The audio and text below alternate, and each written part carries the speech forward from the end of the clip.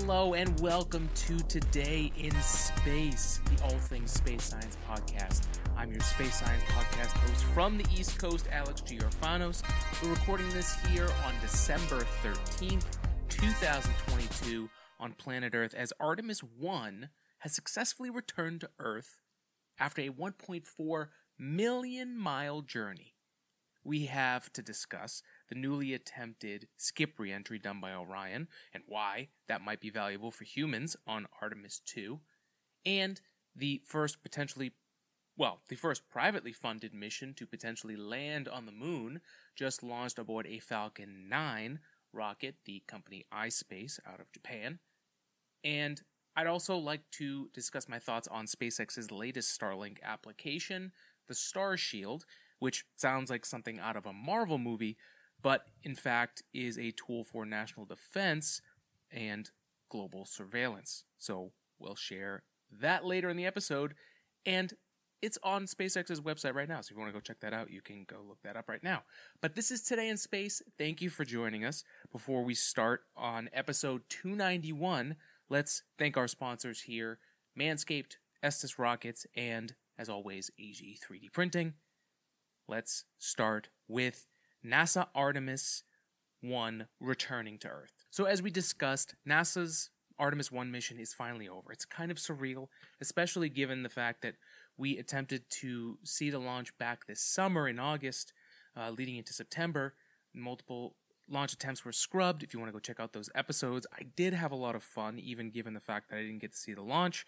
It was a really, really great time, met some good people, and really got to soak in the experience.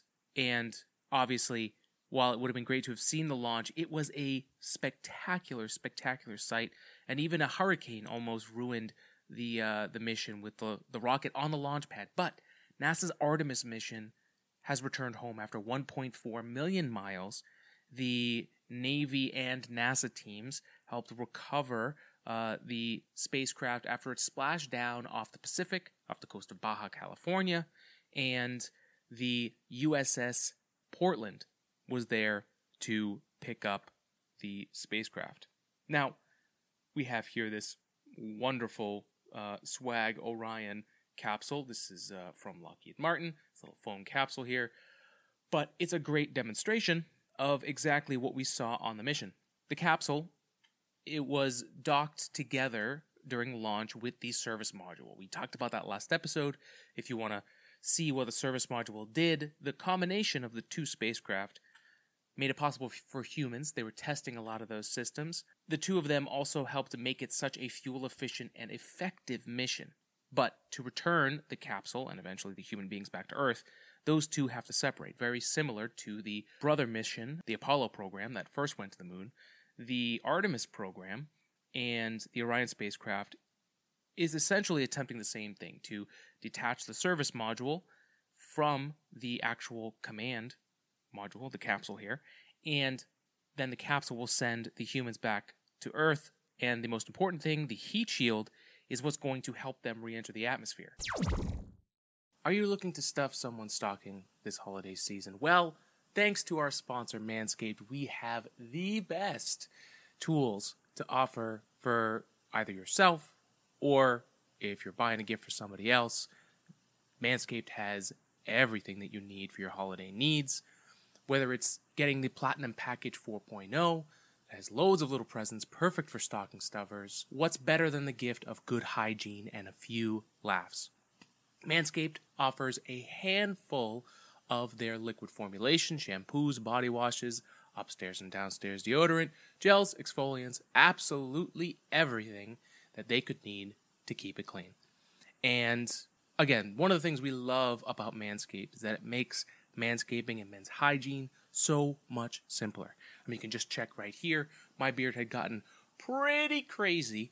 Had been sick, had been the holidays, just let it grow, and it got pretty wild. But I was able to tame the beast with the Manscaped Lawnmower 4.0. Not only do they give you the tools that you need, they help make the experience of men's grooming easier and simpler so that you don't have to overthink it. You can just grab your gear and go.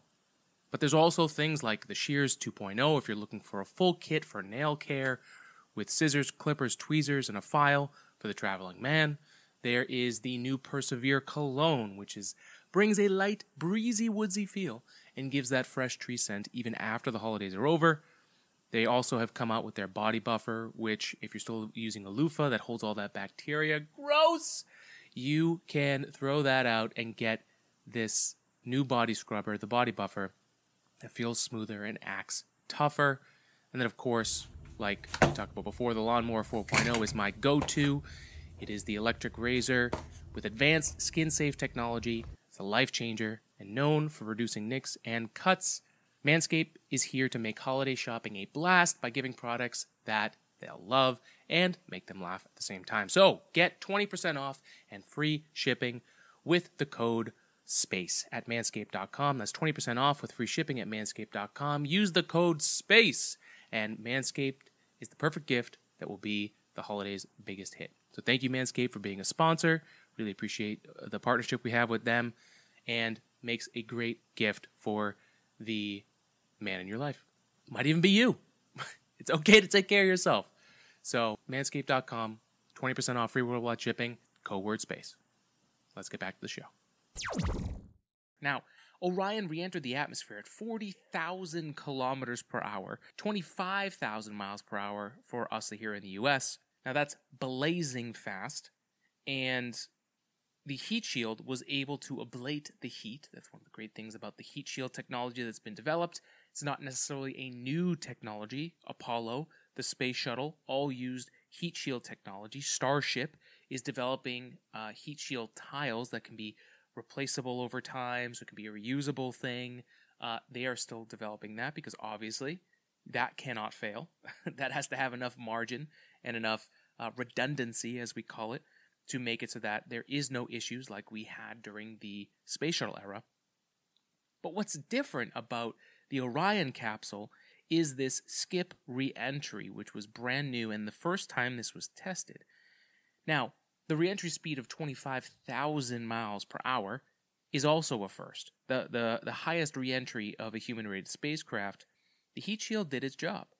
But one of the reasons, it's not necessarily that the heat shield technology has progressed so far that we just put a new heat shield on there and we were able to achieve that kind of slowdown in speed so that the friction hitting the atmosphere didn't destroy the thing. Now, granted, it has developed since the Apollo era, but the skip reentry was the real key here, and it's apparently not a new technique. This is something that was, as far as a physics perspective, was available to them during the Apollo years, but was not available to them was the computing power and the autonomous systems that could help make the adjustments for something like this. Now, from a physics perspective, why the skip reentry is so important, we're going to go into this Time article here that is written by Jeffrey Kluger. We will have the article here available on this episode. Just like most of the things we talk about here in the episode, they will be in the description for each podcast, whether it's on YouTube, Apple Podcasts, Spotify, wherever it is. You can always look up more if you want.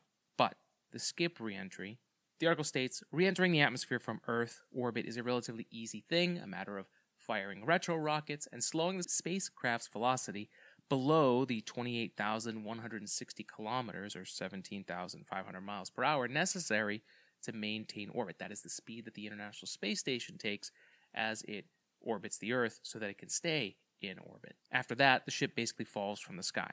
So they had to shed roughly 7,500 miles per hour from re-entry. As it says here, returning from the moon is a different matter. In order to re-enter the atmosphere safely, the ship must aim for a keyhole in the sky just 24 kilometers or 15 miles wide. That sounds like a mighty big target, but if the Earth was the size of a basketball and the moon was the size of a baseball, and the two were placed 6.7 or 22 feet, 6.7 meters or 22 feet apart, the relative translunar distance at that scale, the re-entry target would be no thicker than a sheet of paper. Miss it and enter too steeply, and the spacecraft would not survive the heat of re-entry. Miss it and enter too shallowly, and the spacecraft will simply skip off the atmosphere and bounce back into space, something that has happened before although one was a very early attempt at a Mars mission, and the other was a improperly used unit conversion. Now, the Apollo re-entries were not by any means a fun thing. Although those astronauts were pretty crazy, who knows, they may have enjoyed it. But 6.8 Gs is definitely not something that's fun, and unfortunately is necessary if all you're doing is re-entering the atmosphere and using the heat shield to slow down. Now, Artemis 1, using the skip re-entry, basically what it does, or what it did this past week, was it plunged to an altitude of 61,000 meters, or 200,000 feet, 38 miles, and it basically rolled 180 degrees after it did that, so that the future astronauts who were sitting straight up inside would now be upside down, and it would change the center of gravity of this spacecraft. And anyone who's tossed anything that is uneven in weight and seen it go up, you can tell that the center of gravity change can make a big difference, especially in the trajectory of the orbit itself. And so by doing that, by changing the center of gravity, by doing this skip procedure where they turn the spacecraft 180, it's not shallow enough for re-entry to go through the atmosphere, but enough so that it actually goes back up to 99,000 meters, or 325,000 feet, 61 miles, going back into space. And with that little parabolic maneuver, you've now made re-entry into two parts. The first one shedding off speed, the second one making a more gradual hop back into space at slower speeds, which then allows the G-forces to drop from 6.8 to 4 and reduces the amount of temperature load on the heat shield, which basically allows the material science to do what it's supposed to do. And so we can use the margins, the extra safety that NASA builds in, as just that, extra safety. So they don't have to stress the spacecraft out as much by just doing a simple maneuver. So the skip reentry is really a valuable tool for the future, and I love things like this where we can make minor adjustments to, over time, make all of this better, right? If we're these are the right types of things that NASA's working on and doing and showcasing that is ultimately, in the long term of things, make it so that flight can be more routine. You know, that's one of the great things about the Apollo era and Gemini and Mercury before it, that these were the people that put their lives on the line to show us what's possible. And as we've gotten now to this next stage, 50 years later, we can see that things are getting better and better for the people flying there, which is going to open things up for more science and life to occur instead of the entire mission being entirely about surviving.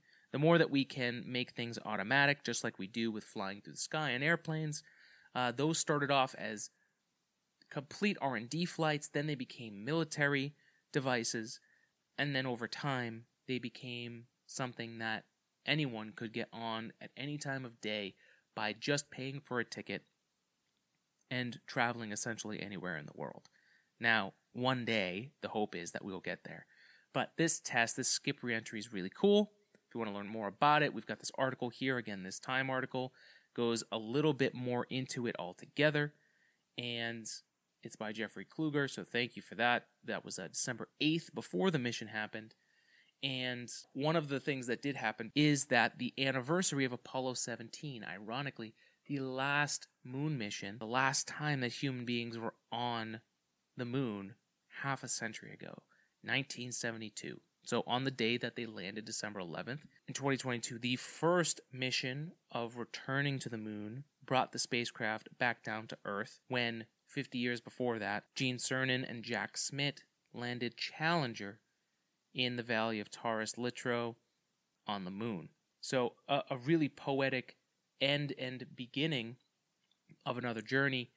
And I'd like to just quote here, this is from, if you're not following Tim Gagnon on anywhere on social media or online, he is one of the artists for NASA. Many of the patches that you'll see out there for NASA missions is Tim's work. So a literal artist in the space industry, someone I would love to talk to one day.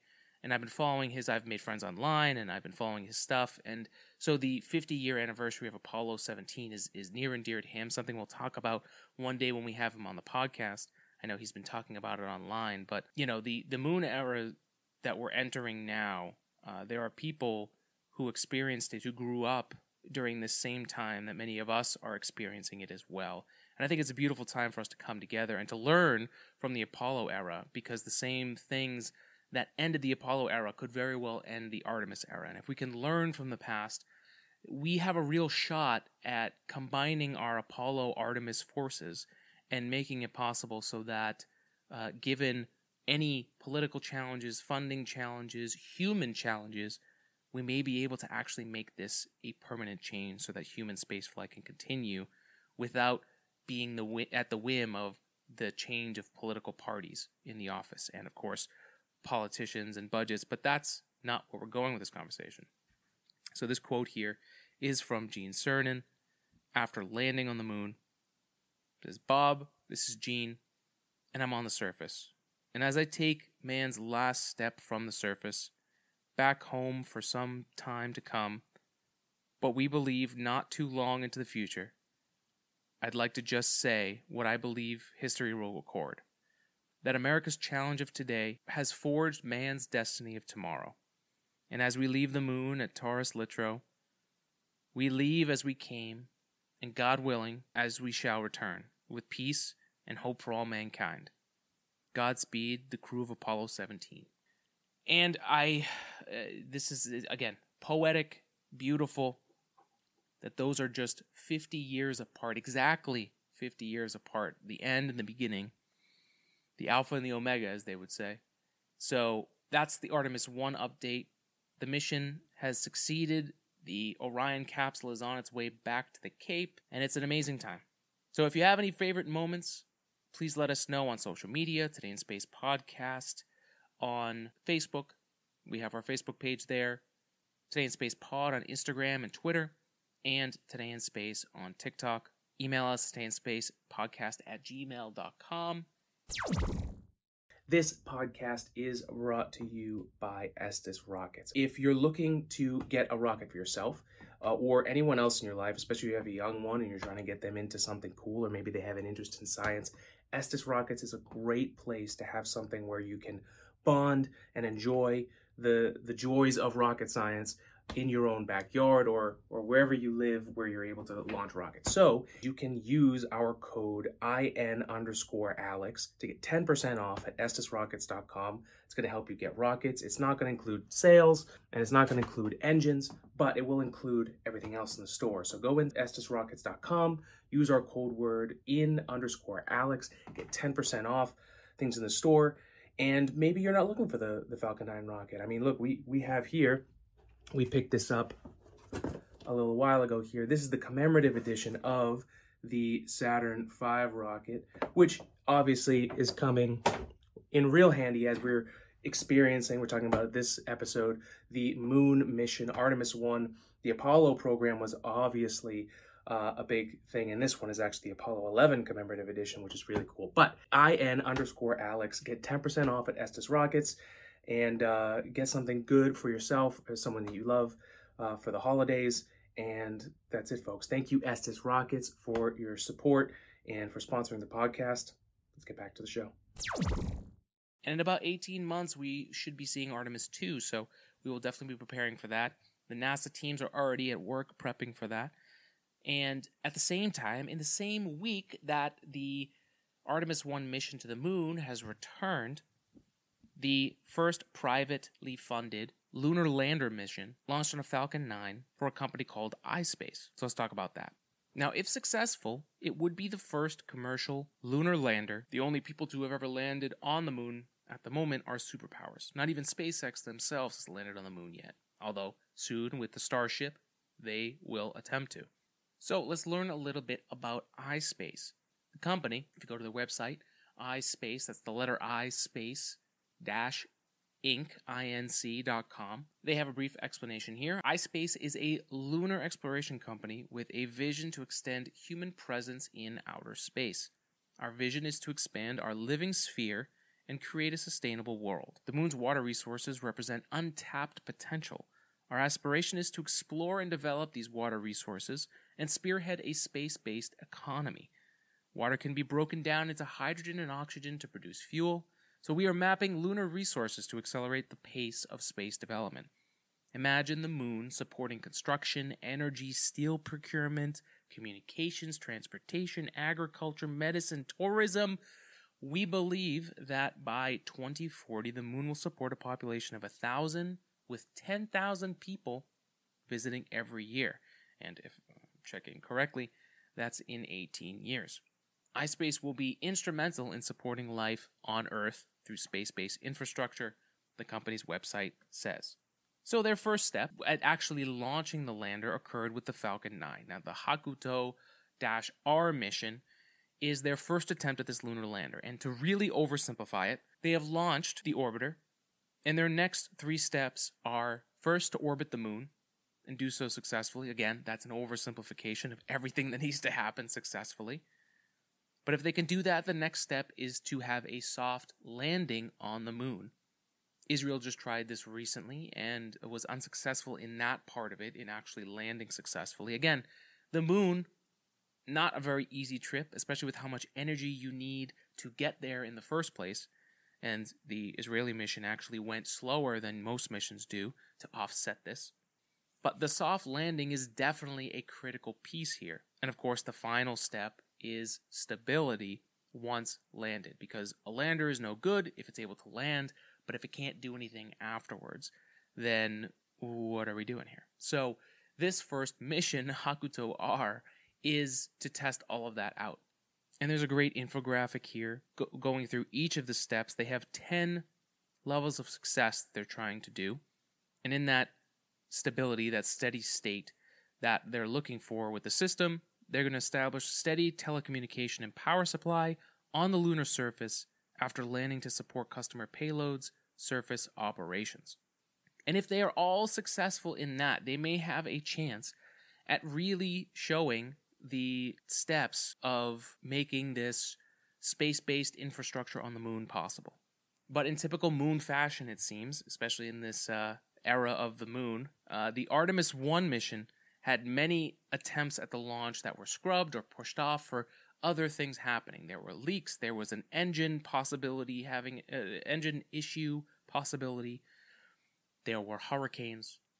There was a lot that went you could say wrong leading up to the mission, but the mission itself went so right. Now, the hakuto-r mission is following that same trajectory if you rule that as part of success. The SpaceX team tried to launch this mission multiple times and had to delay. Something wrong with the rocket, windows closing, weather not being successful enough for launch.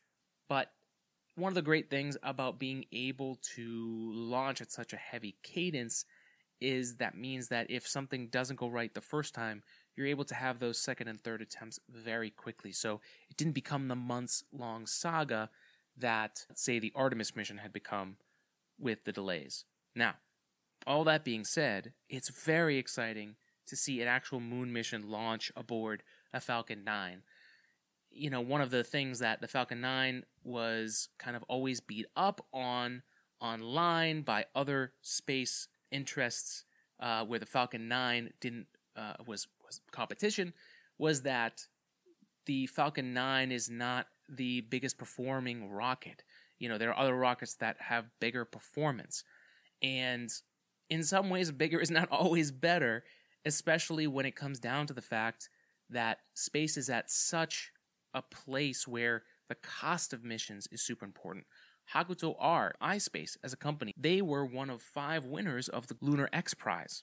So to think about what the time of winning that X Prize, or being a finalist for the Lunar X Prize, the world was not in a place when that was happening for these launches to happen as quickly as they were. And with a rocket system like the Falcon 9, a reusable platform, the amount of attempts that you get versus the amount of money you actually spend for that mission, I mean, for companies and missions trying to happen in today's world, this is a time that hasn't existed ever in space. So This is a cool mission to follow. We will be seeing as this progresses. They actually have some great stuff here on the iSpace website if you want to follow the mission along. So far, they're 2 days and 17 hours into the mission, and there's a lot more to go.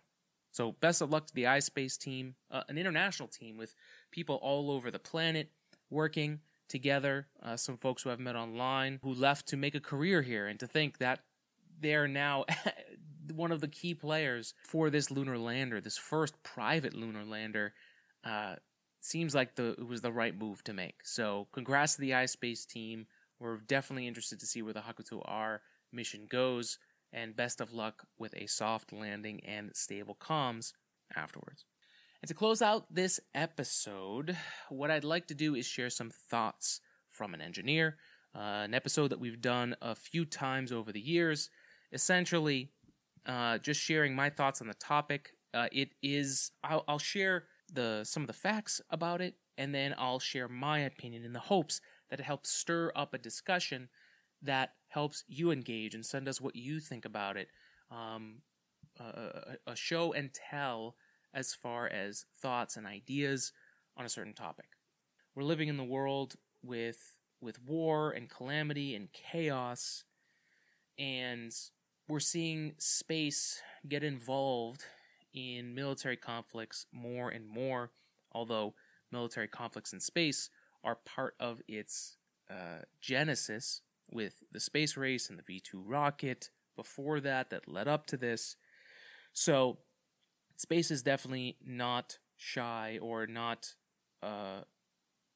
separate from military operations and national defense. Most of the astronauts that have been up there have been servicemen and women, and now the private space company SpaceX has taken another dip into the space military with their new offering of Starlink. So Starlink, for those that are new to SpaceX's global satellite network, this global satellite network was created to provide internet around the world, especially to those remote areas where getting the fiber optic cables from land or from across the ocean were just not possible. So Starlink has already started to make some big waves around the world. Not only is it providing a service to people that haven't had it before, it's starting to get on planes, trains, and automobiles, cruise ships. Very soon, T-Mobile may even be offering Starlink as part of their Magenta program or whatever they're, just so you know, I have T-Mobile as well. It was a nice surprise to find out that I may be able to have Starlink with the service I already have. But essentially, it's becoming a commodity and something that's being used in a commercial sense. In this past year, Starlink has been deployed in natural disasters around the planet, and lately, in this past year, it was also used in the fight in Ukraine with Russia and against Russia. The satellites have been used in a theater of war unlike they've ever been before. You know, these Starlink dishes were provided to the people of Ukraine. If you were following along on Twitter as this was happening, essentially the Starlink receivers were being tracked by Russian soldiers, and they were being attacked. So people were being told to leave their Starlink dishes away from where they actually were, and then get the internet, run cables so that they could be able to access it from a distance. Russia was also attempting to jam the satellites, and SpaceX, being a software company as well, making all of their stuff in-house, essentially, they have the ability to make adjustments on the fly. And on the battlefield, Starlink has been a kind of a very underrated advantage. And from a technology perspective, it opens up a whole nother aspect, to the point where now the Starlink is going to be created in a national defense variant called Starshield. Now, we said before that it sounds just like something out of a Marvel movie, and it honestly is not too far off from that plotline.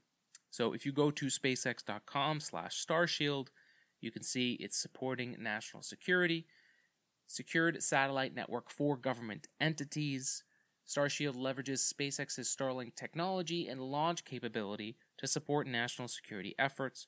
While Starlink is designed for consumer and commercial use, Starshield is designed for government use, with an initial focus on 3 areas. Earth observation. Starshield launches satellites with sensitive payloads and delivers processed data directly to the user. Communications, where Starlink provides assured global communications to government users with Starshield user equipment. And it also provides hosted payloads, where Starshield builds satellite buses to support the most demanding customer payload missions. So essentially, the Starlink satellite and that global network can now have a government entity version where they'll be able to provide the government with their own technology and security efforts from orbit. Now, there's a lot of things to get into here. I, myself, have to be very cautious, or my, how should I say this? With no disrespect, I have so much respect and admiration for the human beings that put their life on the line to defend the country. It's something that I myself didn't feel a calling to, but as I learn more and more from veterans who speak more and more about what they know of, Jocko Willink, Navy SEAL, and then there's also folks like David Goggins, who their stories and the other veterans that they speak to hear their stories puts my life into so much perspective, and I have such an appreciation for what they've offered all of us, especially here in America.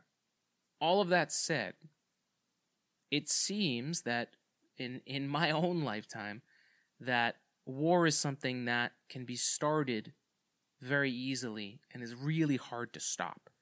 So I approach this Starshield idea with a bit of caution. I do realize that there's definitely a use for space in the domain of war, and I'm not naive enough to say that it's not like this whole thing that we have a podcast about hasn't been available because of that as well.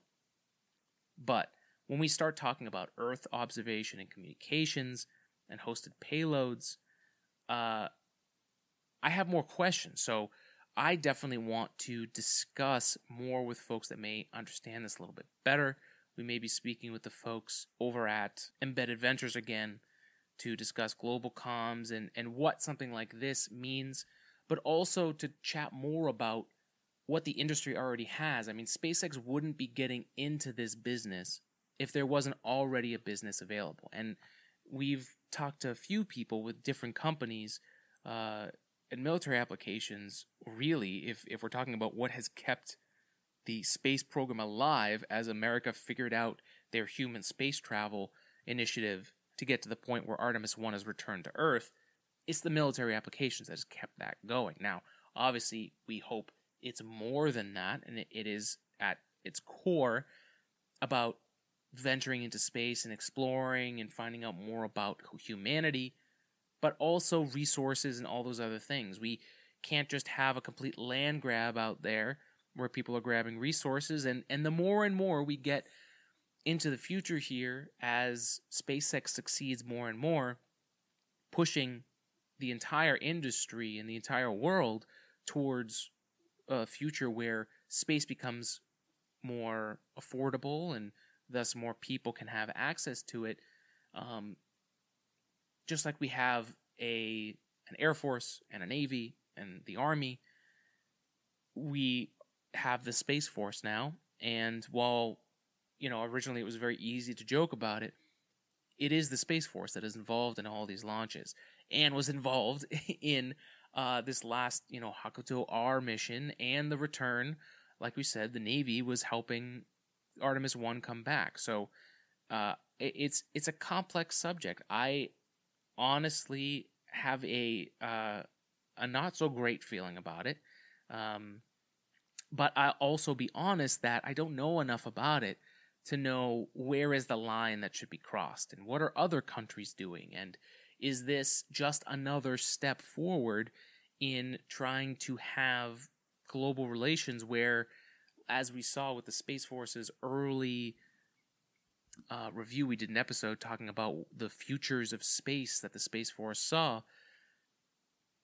The idea of the Starshield, it plays key into that mentality of allowing everybody to have the ability to launch into space and not have a future where, one, space becomes so uninteresting that nobody launches except for a few military missions, but also where another country may decide to end space travel for all of us and allow some type of Kessler effect where a bunch of satellites get destroyed, as we've seen multiple payload destruction demonstrations, where we're now still categorizing debris from those explosions that all space operations are having to go around, right?